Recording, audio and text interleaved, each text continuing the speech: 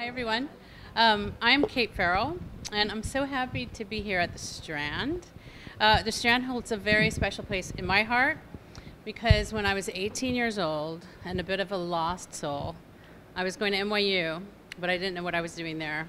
And I ended up dropping out and trying to get a job, and no one would hire me. I remember after many rejections going for an interview at this really crappy little place, like on Nassau Street down in the financial district. And it was like a gross store and they sold edible underwear and stuff like that. And I thought, well, this place will totally hire me. I will be great at selling this crap. But they did not. And then I came to the Strand and they asked me to take a test to see if I knew anything about books, and I guess I did okay because they gave me a job.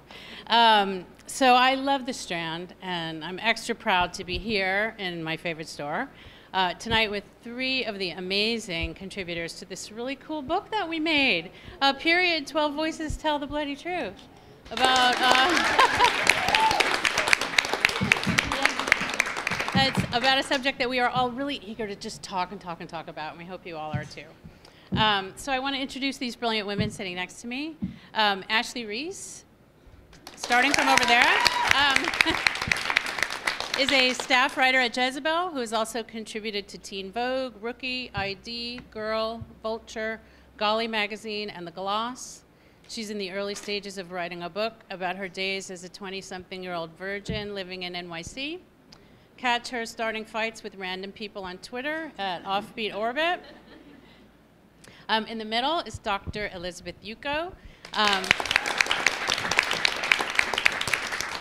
She is a bioethicist and writer specializing in sexual and reproductive health and the intersection of ethics and pop culture. She's an adjunct professor of ethics at Fordham University, has written for publications including the New York Times, the Washington Post, the Atlantic, Rolling Stone, Pacific Standard, Ms. Magazine, and Playboy, and has given a TEDx talk on the Golden Girls and bioethics, which I know you all want to hear about how those intersect. Jennifer Weiss-Wolf, right next to me, is a writer and advocate for equitable menstrual policy in America. In addition to being a contributor to our book, she's the author of Periods Gone Public, Taking a Stand for Menstrual Equity. Newsweek called her the architect of the U.S. policy campaign to squash the tampon tax. Yeah. Bustle named her one of the nation's badass menstrual activists. Jen's writing and work has appeared in the New York Times, the Washington Post, Time, Newsweek, Cosmopolitan, Glamour, The Nation, Bloomberg, and Ms. Magazine, among others. And by day, she serves as a vice president of the Brennan Center for Justice at the NYU School of Law.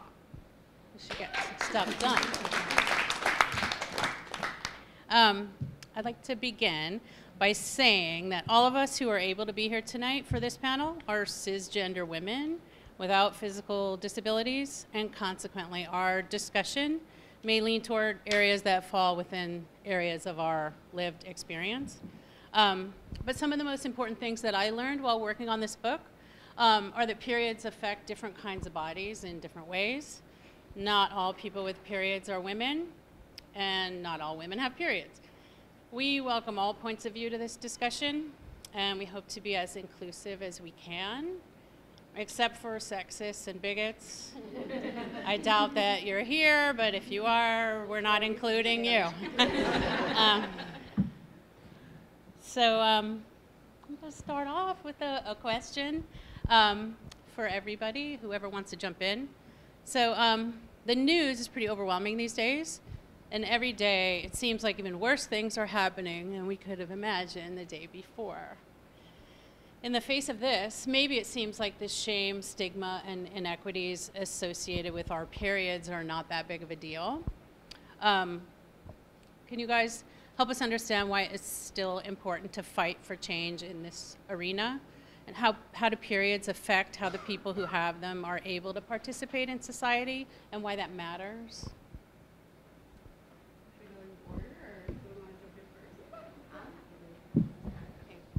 Hi, can you hear me? Okay. First of all, I'm so excited to be at the Strand too. This is so exciting, and I think we're all so excited about this book. It is just such an incredible collection of perspectives and stories and voices. So anyway, thank you all for being here. And on this question, I'm actually going to I want to dial it back a little bit, about a year and a half, because while I was writing the other book, and was doing actually the two of these in tandem, because this chapter is sort of a shorter representation of the fuller book Periods Gone Public. I had started writing it in the fall of 2016, when the future of America and the world still seemed pretty bright. And then November 8th happened, and I thought to myself, how the hell am I going to keep writing this book? How does any of this still matter? Why is anyone going to care about the 8 cents on the dollar tampon tax in light of the utter degradation of democracy that lies ahead of us? And that was where my head was at, and I just kept writing because I had contract, I had no choice but to keep writing. But then it all started to become a little more clear to me, particularly at the Women's March after Inauguration Day, which is just known as the Women's March. Inauguration Day is the day before the Women's March, in 2017. And I saw so many signs that were, and chants and proud declarations that were linking Trump's own derogatory remarks about menstruation while on the campaign trail, Megyn Kelly, blood coming out of her wherever, to the entire fight that was at hand. And it really dawned on me that actually periods are the heart of all of this. And it's come across even more, I think, over the past year. When Periods Gone Public came out, in fact, was right when the first Harvey Weinstein allegations emerged and the Me Too hashtag started trending. And I realized, again, this is all the same. This is what dystopia looks like when our stories and our experiences and our bodies and our lives are not, forget elevated, even acknowledged. This idea of disconnect, oh, I didn't know that was happening.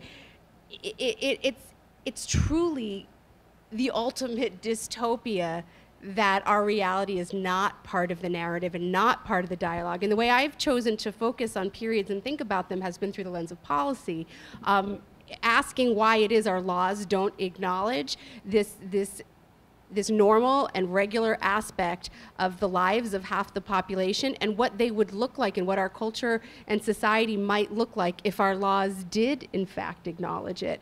And that's the work I've done, and that's the story I've told both in this chapter and in the book, in the fuller book. Which goes back to your question, it is all interconnected. There's not one and the other. There's not a worse problem and a bigger problem and the worst problem. These are all one and the same.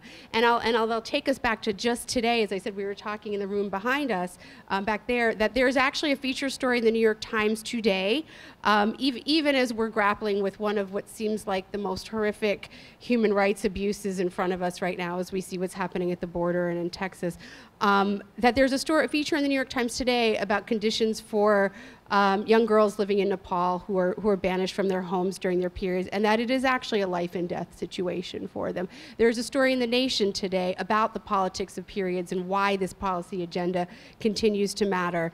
And as I mentioned, I'm speaking to a reporter about really highlighting the problem for people who are being detained in camps and cages and whatever the administration argues about calling them.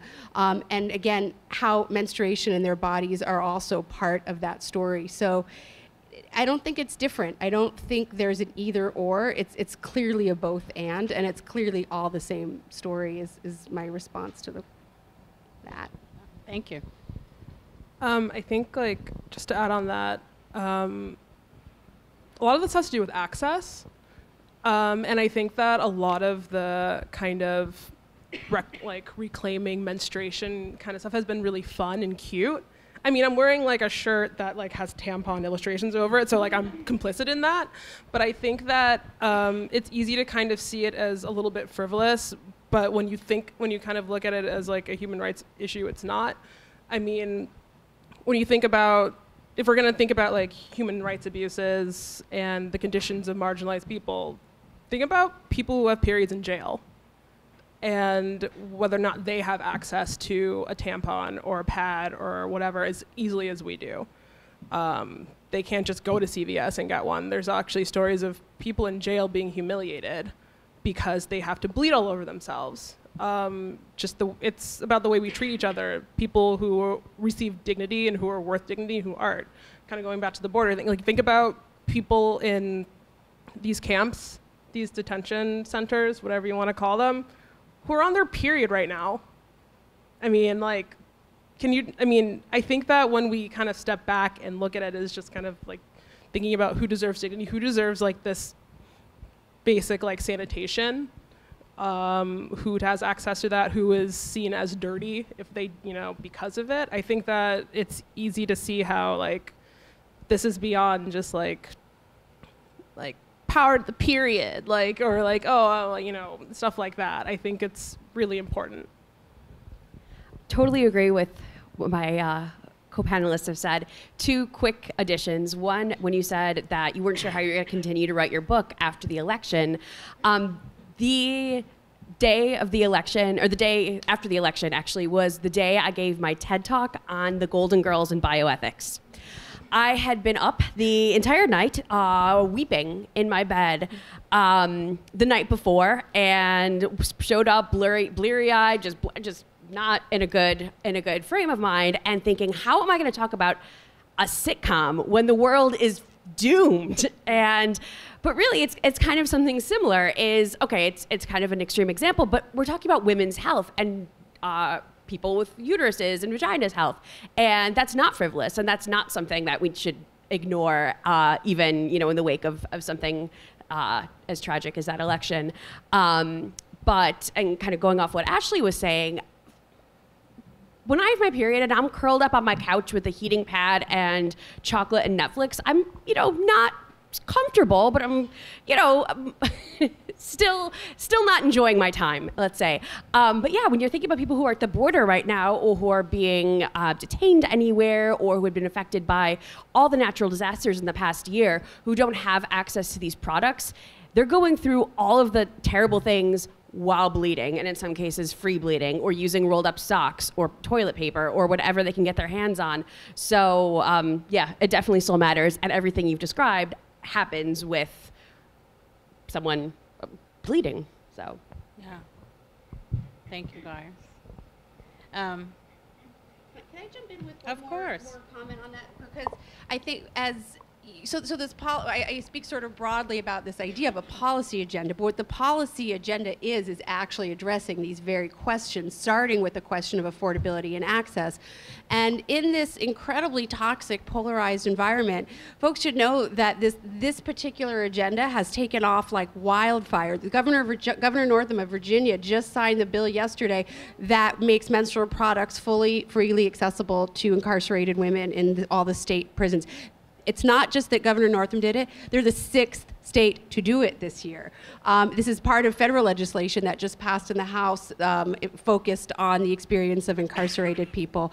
The states of Illinois and California have passed laws that are in effect right now, making menstrual products freely available in public schools. New York City was the place that pioneered this legislation that passed in 2016 to make these products fully available in all the schools, shelters, and correction facilities that all of this legislation that's advancing now is built on. So the idea of telling this story about access and affordability and dignity through a lens of, I put it in an equity lens. I've thought that was the most potent policy argument, that our legislators might not be moved by dignity or health or even rights, but equity I thought might be the catch, and it's turned out to be.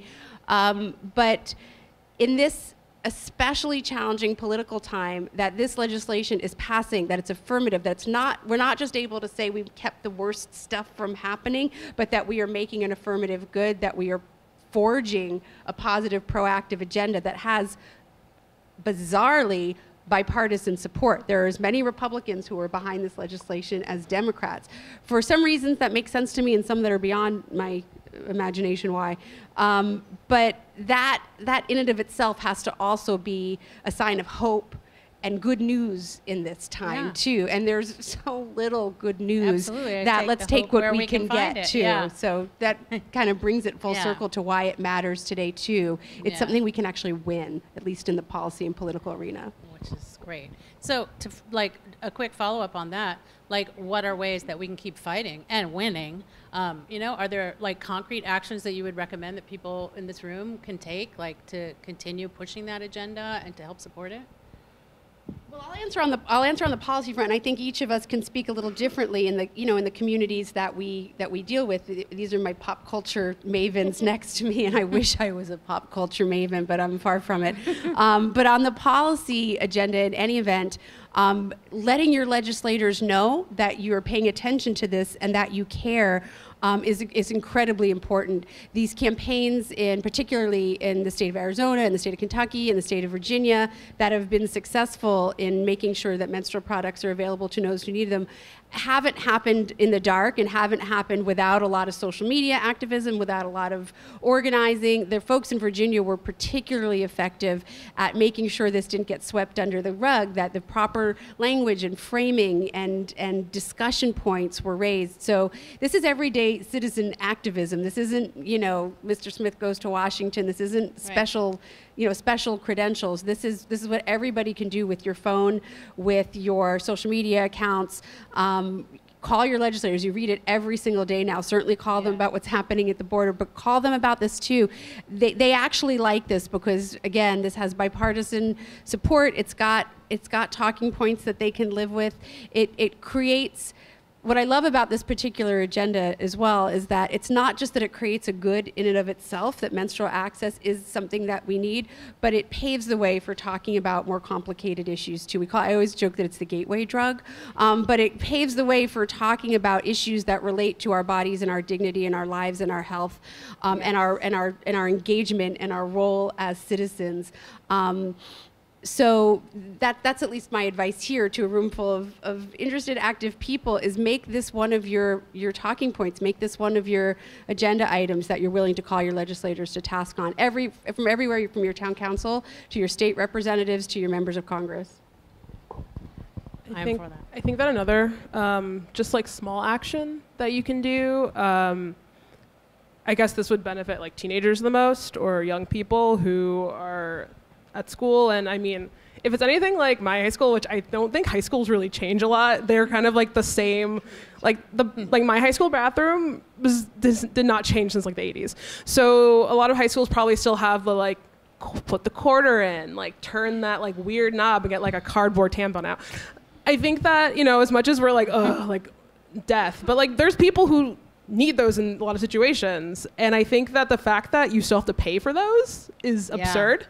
And I think that even if like teenagers got together and like kind of petitioned either their principal or like someone higher up on their school board to have a way to make those products more accessible, would be great. I mean, even if you yourself can like afford that, or you can like, talk to a friend who can like hook you up. Like there's lots of people who don't have that, or maybe are too shy, or just literally can't afford it and don't have a quarter on them. So I think that those are little steps you can do to make people at your school maybe feel a little bit more loved in the bathroom. Absolutely. In those, like, we did that at Macmillan in the Flatiron building. We were super excited one day when the free tampons and the pads showed up outside of the machine in these little plastic boxes. It was really awesome, and it lasted like, what would you guys say? Like, Macmillan ladies who are here, like maybe 2 months? And then I guess the demand outstripped the supply. The boxes are empty. We have to do some agitating again, but like. It does keep happening. Yeah. Yes, exactly. Recurring phenomenon. Do you want to weigh in on this again? Sure. Too? Just with a very quick, just talking about periods helps to normalize the conversation. And I'm not saying go to your friends and say, hey, I have my period right now. You can if you want. You absolutely can. But a good friend of mine, who's not here tonight, but she talks about her period a lot, and her guy friends have actually commented, you know what, since you've talked about needing a tampon, or you know what, you're going to skip this activity because you have cramps, it's made them more aware of it. So it's not giant change, but it's just helping to normalize this as a normal biological function. Yeah, absolutely. I see that with, younger people now. And also I think just even like in my experience working on this book has made me more open to like being like just talking about it at work and, you know, stuff like that where I might not have before. And it does, I think, make a difference, you know, just to like, it's just to be matter of fact. It's just part of life. I have to say, you know, I've only been involved in this work for a couple of years. It's been about 3.5 years, and I kind of stumbled into it. So it was New Year's Day 2015, so it's a very clear marker to me too. So life before, you know, as of New Year's Eve 2014 versus life of New Year's Day 2015 and on. I've said the word period, tampon, menstruation like exponentially more times in those 3 years than, you know, the 47 or so that led up to it. And those have been the best 3 years, the best 3 years. Well worth the transformation. Yeah, no, it's great. I'm going to pivot to some pop culture. Elizabeth and Ashley, as we mentioned, you guys are the pop culture mavens. And Jen, I know nothing period related ever slips past you. So I'd love to hear what you all think about this if you want to weigh in. Has the portrayal of periods in pop culture evolved, do you think? Are there more periods being referenced? And are the scenarios different in tone than they once were? Here's my take. And I know I don't watch, I'm not watching a lot of Disney Channel anymore.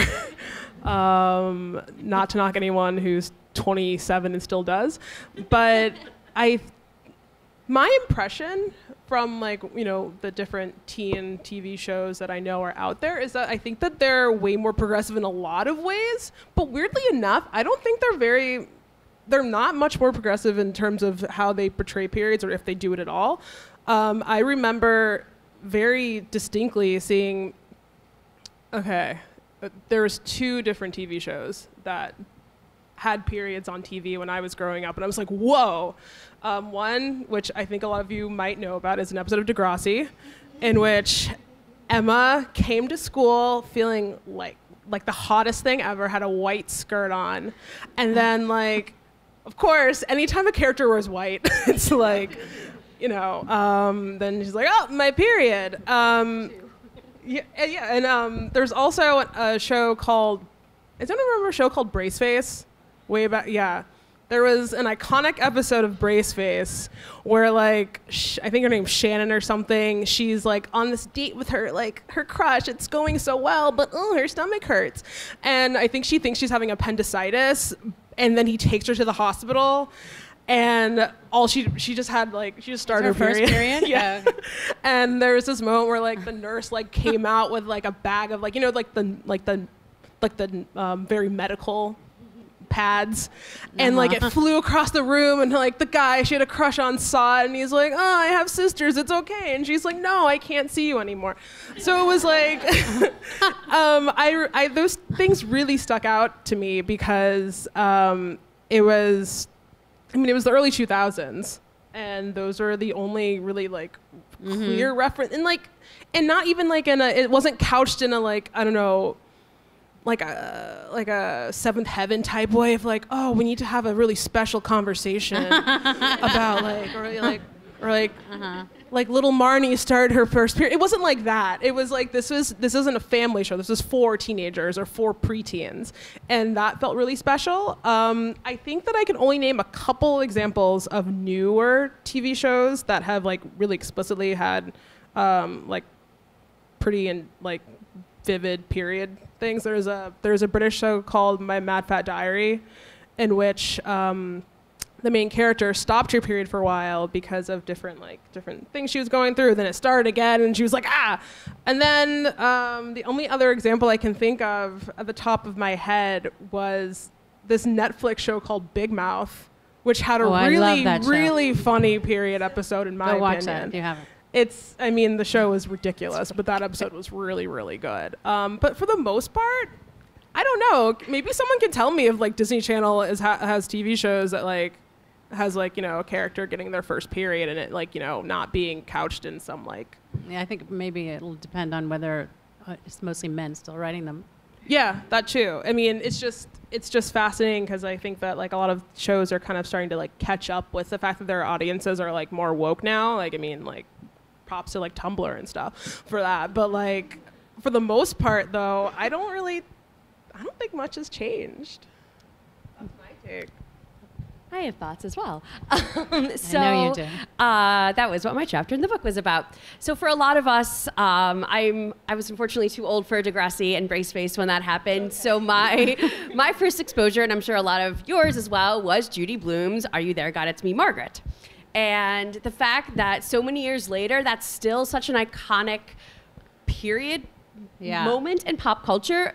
Well, it stands to the fact that she's an amazing writer. She's Judy frickin' Blume, so there's that. But also, there hasn't been a lot that has followed it.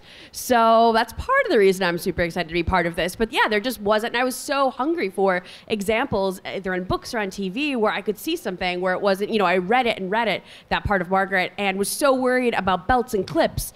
But luckily, when I got my period, those weren't existing anymore. And Judy Blume has said in interviews that actually they changed the book. They updated the book, and also shortly after the book was published, adhesive pads came on the market, so it became outdated very quickly. But because that was such a jarring moment for a lot of readers, that really stuck with people. So that was a big one. Then kind of skipping forward a little bit, you had usually two categories of when periods appear in pop culture. One, the first period, so very traumatic, girl, you're a woman now, or some sort of tender moment like you were talking about, or it's the total opposite. It's the start of menopause, so you're all dried up, your period's not coming. There's an episode of The Golden Girls where Blanche That's not how it goes down, by the way. Exactly. One day she's like, I'm pregnant. No, I've got my period. No more period. And then she ends up starting menopause. Archie Bunker's wife, Edith, started menopause and All in the Family. There was an episode of Sex and the City, which weirdly did not address periods, except for in very tangential ways. When Samantha doesn't get her period, and so she thinks she's starting to get all dried up, but ends up getting it mid sex situation with this gross man with a rat tail. So it's usually beginning or end. So what I think is really interesting is the middle parts, where you just have a regular woman in her late teens, 20s, 30s, 40s, just getting her period. And so I think a good recent example of this was Broad City. They had an episode where they're on the plane. One of the characters needs a tampon. She can't find it. Then another kind of subplot of that detail is Alana is trying to smuggle weed through the airport, so she wears jeans stained with her period blood so they don't check her. And I've actually been using a version of that myself for years. When I have to go through metal detectors and I have stuff in my bag. I don't smuggle things anymore, but if I had to in the past, I would cover it with pads and tampons. The guy, usually inevitably a guy, would look at me like, oh, do whatever you want, take anything. And then now, this is a good tip for everybody. If I'm in like a Starbucks or a coffee shop and I want a table and there's only a few, I will take the biggest, bulkiest menstrual product I have in my bag and put it on the table to claim it, and no one goes near it. So that's... Broad City kind of picked up on that. The episode of Big Mouth Ashley was talking about was great. It features a music video of Michael Stipe as a tampon singing, and everybody bleeds, yes. So that's great. And one that I wrote about in the book that kind of was more controversial than I thought it was going to be was the episode of the recent Netflix Anne of Green Gables reboot, Anne with an E. The first season, one episode shows Anne Shirley getting her first period. And I was speaking at a conference in Halifax, Nova Scotia last spring, actually on periods in pop culture. And because Canada does everything ahead of us, like elect good people and handsome ones also. So I got all these questions about Anne getting her period, and that hadn't started on our Netflix yet, so I didn't know what it was, and people were up in arms about it. They kept saying, my childhood was ruined. How could you take this beloved character, Anne Shirley, the beloved orphan from Anne of Green Gables, and make her get her period? What? I'm sorry. Part of what I loved about Anne was how much of myself I saw in her, and that only made me see myself in her more. And if that would have been around when I was 13, that would have been worn out in my VCR, or my videotape. I would have rewound that so many times. And they don't just talk about it. They show her getting startled, sitting up in bed, running downstairs, putting the kettle on. They show bloody sheets. They have her kind of foster mother, Marilla, there saying, okay, how are you going to wash this? First you wash it in cold to get the blood out, then you wash it in hot. And that's exactly how my mother taught me to wash my period-stained underwear. So, but yeah, kind of the reaction to this of ruining childhoods, I thought was so indicative of how stigmatized periods still are. And but anyway, could go on a lot, but I'm going to stop here. I mean, ruining my childhood would have been way better if there was a period episode of Lizzie McGuire.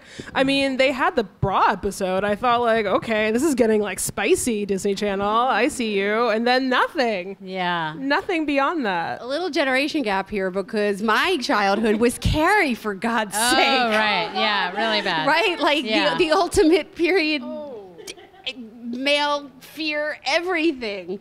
But you know, it's funny because I have no current pop culture reference. There's not a single show you named that I'd heard of.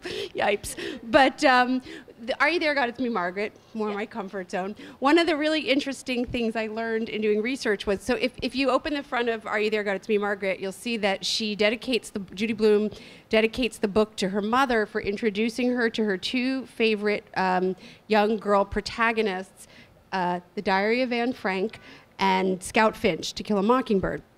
And what's really fascinating, and Judy Blume couldn't have really known this at the time when this book was published, is all three of those protagonists actually have periods in common and have been banned from libraries for almost, intersecting reasons. Anne Frank, because of her frank references to sexuality and menstruation in all the other things going on around her, that's the bannable offense of The Diary of Anne Frank. Mm-hmm. And in To Kill a Mockingbird, we had to wait a long time to see this, and I don't know if everybody else dived into Go Set a Watchman or feared, the devolution of Atticus Finch, but I didn't, because Scout has been my heroine my entire life. And in Go Set a Watchman, which is the prequel written before To Kill a Mockingbird about Scout as an adult looking back at her childhood, there's an entire chapter about Scout's first period. And it's like almost like a fantasy that you got to know Scout not just as a 5-year-old or a 6-year-old, but as a 12-year-old. Uh-huh. And her experience, if you haven't read it, read it. Like, her experience is so brilliantly Scout that it's just kind of worth everything. But I'll share that in the release of Periods Gone Public, I was doing a lot of pop culture media, pop culture or pop news sources for the release, and I will share with you that Good Morning America told me point blank they won't cover menstruation or postpartum depression on the show, and they wouldn't cover the book. What? And I did a full hour show on NPR with the release of the book, which was wonderful. The first time they'd ever done a full hour just on this particular topic. And I was with Senator Cory Booker came on. He would not say the words tampon. He just kept saying essential hygiene items. And the host of the show, who was wonderful, and it was a really, really terrific episode. Every time there was a break, a PSA break that NPR does, he would come back by warning the audience to, if they had young children in the room, that this was very difficult, sensitive material, and they might want to wait till another time that was more appropriate to listen as a family. And I was floored because it was such a great conversation, and the host was wonderful, and it was really quite gratifying to do this whole hour. But each time he would do that, I would want to slam the microphone down and walk out, or just say, "Why the hell are you doing that?" But I couldn't. So anyway, there's a few little. Wow. He's one of the good ones. And that was just, that was in October. Wow. Really quickly.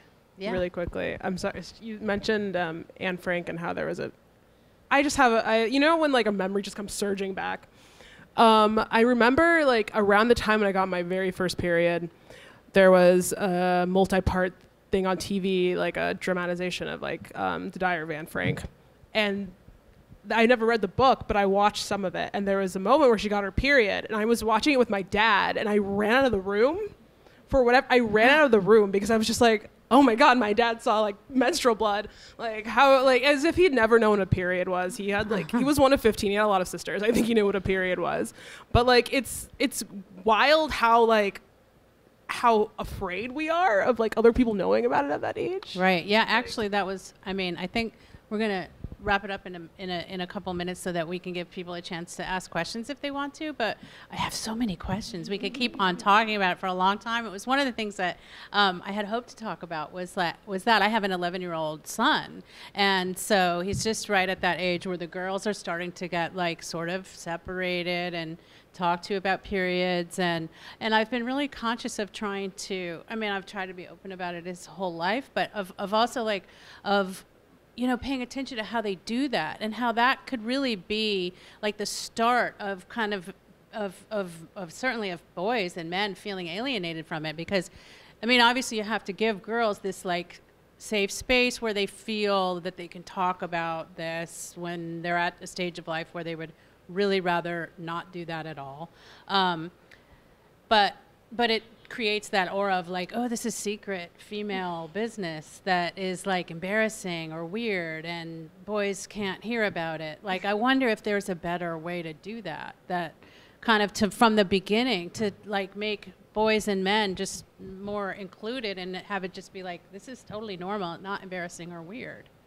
I have one thing that I'll jump in with. So in the larger policy book, it puts forth many, I take 9 areas of public policy and public life and examine them through this lens of why don't we include menstruation. And so in the education lens, it's not just about educating people about their bodies and taking care of a bodily function, but it's the proposal that I make is that we actually integrate menstruation to all of our curricula. There's no reason in the literature that we've been talking about and the film that periods shouldn't be part of what we discuss in English class, in social studies, certainly in math and science. I mean, it intersects all of these things and actually creates really usable, manageable lessons in which you're just normalizing it as part of the entire human condition, not as a segregated, just how you take care of your body, what you need to know about, you know, now that you're turning 11. Right. And it's, when you think about school especially, and school children,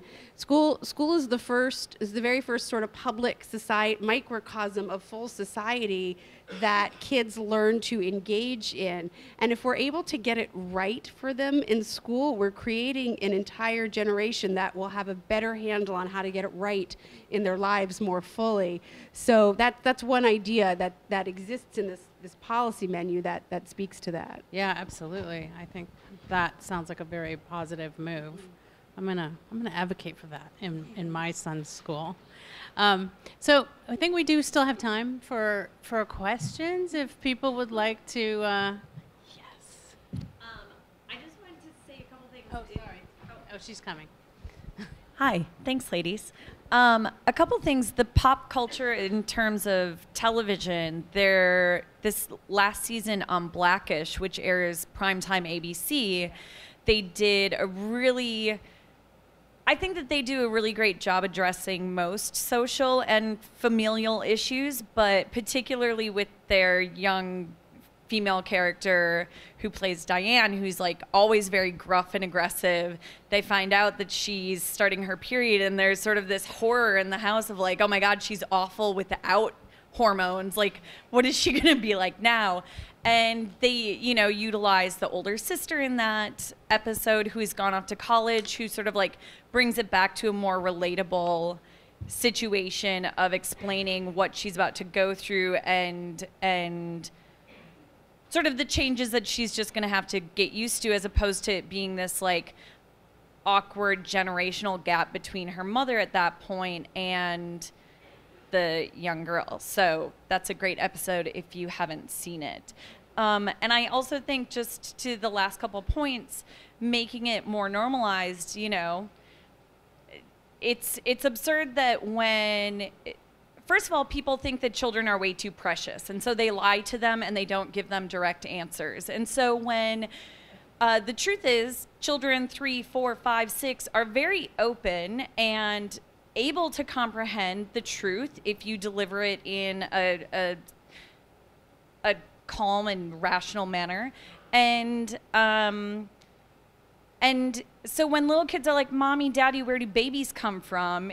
There is an area in there to explain, like, not only when two people love each other, but also like, well, because mommy's body works like this and daddy's body, you know, and just sort of like incorporating things because we over sexualize absolutely everything, and girls can't even go to school today without like shorts under their skirts and shoulder and all of this stuff. And it's just like, cut it out, because if we didn't have periods and if we can't talk about them, then literally none of us are here. Like, none of us are here without periods. And so those are just a couple of my things. But I loved what all of you were having to say as well about your various takes on the subject. I'm excited to read the book. Awesome. Thank you. Thank you. Does anybody else have any questions for us?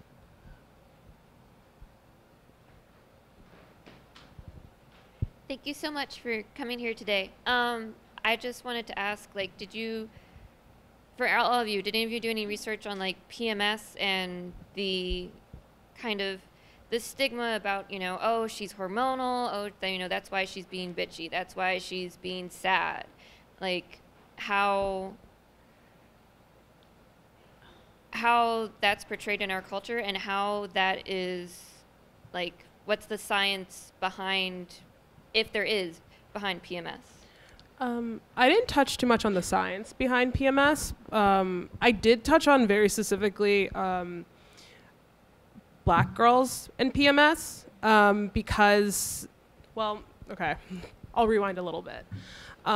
Statistically, Black people with vaginas get their periods at an earlier age than white people, Asian people, Latina people. Not that Black, I mean, you can be Black and Latina, but that in turn, when you combine that fact with the fact that Black people generally are very stigmatized in school environments in the first place, mixed with PMS-related hormones, mood swings, things like that, that has led to such a blatant aggressive stigmatization of Black girls in schools, and people don't make that connection very often. And I think that, well, that's a shame because people generally don't take PMS very seriously in the first place. I think that even I didn't until mine got really bad as I got older. And I think that without that, at least empathy there, that's not going to do any good for anyone, especially people who are already marginalized in certain spaces. So it really just made, when I found that out, it made a lot of sense, and also made me incredibly angry about the fact that that's just another just like pile of garbage that a lot of like Black girls in America's education system deal with. They can't even, you know, there are plenty, I mean, yes, there are people who may just have emotional problems. There's also plenty of girls who might just be acting out because they're menstrual, and they're going to receive way harsher punishment than a white girl who also maybe acted out. And that was my little bit on PMS. I don't really know a lot about the science behind it, but I'd like to know it too because it's really bad now. Yeah. There are a lot of different studies with different conclusions. One of the more recent ones was that PMS hormones don't scramble your brain, and there's no such thing as period lady brain. Makes us crazy and dumb. So for my chapter here, I really just focused on pop culture, but I'm a health journalist by day. And one of the things I write about frequently is what I call the period paradox, which is the fact that periods are simultaneously so detrimental and so terrible that they're able to disqualify women from everything from high paying or high positions in power and corporations, and you can't, you know, do this because you might have your period and go crazy. So they're serious enough to disqualify us from things. But when you look at things like funding of medical research into menstrual pain or anything period related in the sciences, it's extremely underfunded and not taken seriously at all. Similarly, if you are having symptoms and aren't feeling well, you're usually told, oh, suck it up, it's just part of being a woman. And so then that experience is devalued. So the period paradox is the fact that it's simultaneously able to take you down and disqualify you from things, but also is still not taken seriously. So which is it? So that's my take on that. And I've spoken to a few researchers at UC, one of the UCs, and there's just so many of them that's working in menstrual pain research. And she said over the past few years, it's gotten a little bit easier to get funding from the NIH on menstrual pain research, but prior to that, it wasn't possible. And for her to get her first few proposals passed, she had to frame it in terms of men. So it was, men could benefit from this menstrual pain research because if we make gains on pain in general, that could benefit people with penises. So that was how she managed to navigate the system. And it's definitely getting better, but we still have a long way to go because medical research is traditionally done on men, and this is just a throwaway thing that happens to literally half of us.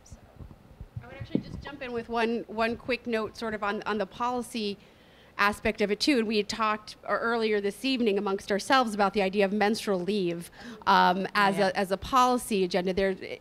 It's been happening. Japan's had it since 1947. Mostly in Asia, I think. Yeah, and it was proposed in Italy this past year, and it creates that same paradoxical question about how we view periods and pain and the ability to be, I'm going to do a lot of alliteration here, productive, powerful, all those things in our roles, and how we manage those two. And is it admitting or giving into acknowledging weakness to say that these things need to be managed, or is it acknowledging reality and therefore empowering all of us? Yes. I would add that we didn't really get into our answers backstage. My answer is that I think we have a lot of policy that we can use currently without having to step into this kind of trap of having it to be either or, and we can explore whether things like family medical leave or Americans with Disabilities Act could actually embrace and include discussions about what painful or abnormal or challenging periods could entail. But the paradox also exists in something we haven't talked about tonight, and there's loads we're not talking about tonight, which is the giant billion-dollar industry involved in trying to make us feel bad about periods because they need to be concealed, or because they smell, or because they hurt, or all these things you might not think about your own body and life already, but somebody who's trying to sell you crap is telling you. So there's just loads to unpacking that paradox from racial and disciplinary inequity to the ability to succeed in the workplace to the real physiology of our bodies. Mm-hmm. So it's a great question, and I think that we would need like weeks more to unpack it. And I say this as a non-doctor too. I don't really actually know anything about the science of it. So well, I don't think that even a lot of doctors do, because like Elizabeth said, I don't think there's a lot of funding like for people to go and do that research and actually find those answers. No, some of the more recent research is looking into brain function, and they're doing brain scans of adolescent people with vaginas to see kind of what the brain looks like when they're experiencing menstrual pain. So they're kind of just, but yeah, this isn't something that's taught in medical school other than it happens. And maybe you could have a complication or endometriosis or PCOS or something like that, but no. And I'll actually do a shout out to several new books that are out this spring, including Abby Norman's Ask Me About My Uterus, which is that women's own stories of their pain are not acknowledged by the medical establishment and not even taught in medical training about how to do that. So the idea that it has to be viewed through the lens of how does it affect men or how does it affect the full population is about the only recourse we have as citizen patient, asking for our rights. Wow. One more question, if anybody wants to jump in. Okay, well, I can come up with one. Just kind of following up on that. Do you think that I think there's this struggle for many women, I know certainly for myself, that like when you are dealing with physical aspects of menstruation and all kinds of things that happen in uteruses, to not want to acknowledge that, to not want to look like you're a lady who's got a lady problem that is like, and I think maybe that sets us back. Maybe, we need to be more upfront about it and to destigmatize that and to have it be acknowledged. I think maybe we're just perpetuating that by not wanting to look like, lady flowers with like lady problems and, be seen as weak in that way. I'm at a point now where I'm just like, I don't personally, I just don't have the patience to couch it in anything but what it is. Like, for example, like my boyfriend likes hiking. We decided a long time ago that we're going to go to like a national park in July. It's coming up. Months ago, I'm just like, listen, if I'm going to be in my period during this, it's going to be hell. And I just want to be like really upfront about that. Like, I'm not going to feel good. Even if I don't have really bad cramps, I'm just not going to feel comfortable. I'm going to be more tired. I'm just not going to be up for it. Luckily, you know, thanks to like cosmic whatever, it's not going to be during that week. But I think that the combination of just not really having the patience to kind of hide it.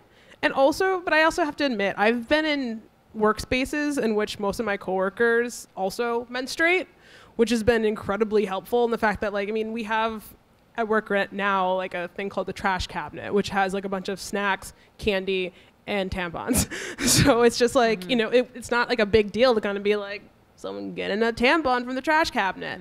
I think that the spaces that you're in really kind of and either be generational too. I mean, I feel like people who are, you know, younger than I am are better at this, you know, kind of, they've gotten to a different place. And even just small things like walking to the bathroom when you're at work, and feeling the need to put your, you know, do the old tampon up the sleeve or tampon in the cleavage, or if you have a pad, you know, can you make it like put it right there so it just looks like a little extra pad? Not that I, you know. And so yeah, if we're just, you know, there's a simple act of taking a tampon out of your bag and walking to the bathroom in your office without acknowledging it. And you have to be like, I don't have my period, or I do have my period. Just kind of making it part of everyday life, I think, is a good step. Absolutely. I was reading recently a book by a female comedy writer who was like, I think I think there have been 2 women who worked for David Letterman when he had a TV show. And this was one of them. And what she said when she was hired, and she was the only woman there at the time, was that like Dave Letterman said to her at some point, you know, hey, before this is over, I'm going to see a tampon fall out of your bag. Like, this was like, you know, like a bad thing that was obviously going to go down. And then eventually that did in fact happen. And, you know, like, I think he thought that was a funny and gross horror. That it just really struck me as like, you know, this is like the fear, you know, and I mean, I think probably we've all done it. I've spilled them out all over the place on, you know, CVS counters and everything when I'm digging in my bag. And yeah, I think like all of that stuff, like we should just be getting them out wherever. Like, that's a small step that we can all take, I think, to make it normal. And I totally agree, but I also want to acknowledge that I say this as someone who like still kind of, whenever, like, I'm going to be real, like if I'm in the bathroom and I need to like open the tampon wrapper, I'm still like, I hope no one like heard me like go in the bathroom stall next to me, which is so immature. And I like do it. I'm just like, everyone here like knows what the sound is. It's not a big deal. So like, and like sometimes I'm getting better about it, but you know, when you're younger, especially, and you like are at like CVS or Walgreens or something, and you like have the big box of tampons, and you go up to like the guy at the register who's like kind of cute, and you're like, yeah, here it is. Like, I'm getting better at it, but I mean, I think that it's a work in progress, and it's like no shame if you're still like a little bit like uncomfortable with those things, because we're socialized to think it's uncomfortable. I mean, and like that's real too. So just little baby steps if that's still an issue. I'm just going to offer a little like wisdom for people to have in their heads. And this is less about me and my own period at work, although I seem to talk about it now everywhere and anywhere, whether my colleagues like it or not. But people will often ask, like, if it's intimidating to go speak to legislators or testify in front of legislatures when it's mostly men, and, you know, and what does that feel like? And I always say it's actually the best, because their discomfort is all my power. And whatever few moments it takes for them to catch their stride, I use their pause to completely own and frame exactly how we're going to talk about it, exactly what kind of body language we're going to use, exactly what vocabulary we're going to use. And honestly, they look like an idiot if, like, after 5 seconds they can't keep up. Like, you know, they have to. And then by then, the tone is already set. So I try to carry that into sort of my everyday, and I don't like relish in making people uncomfortable. That's not the goal. Sometimes it is, but mostly the goal is just to make them feel as comfortable as I do. Yeah, absolutely. And to let them know that this is how we're going to do this. Yeah. And so I would urge everyone to get a little bit of that. And if you're having trouble, like picture it being Paul Ryan or something, and enjoy the fact that you have the power and they don't. You know, for as long as that little moment in time lasts. Picture showing Paul Ryan your like bloody tampon or something. Okay, yeah. I think this is an excellent note for us to end on, harnessing the power. Thank you all so much.